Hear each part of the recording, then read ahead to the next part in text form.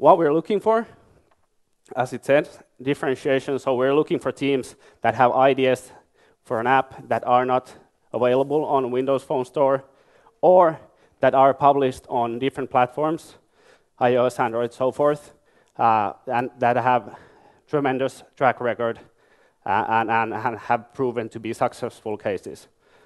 Second of all, we're looking for teams that have mass market appeal, so that meaning ideas that we believe that are able to hit the 500,000 download mark in the first 2 years, or sorry, first 1 year. And of course, we are pushing our teams, put the ambition level as high as possible. But if we don't believe in the beginning that the idea is capable of doing that, then most likely you're not in our program.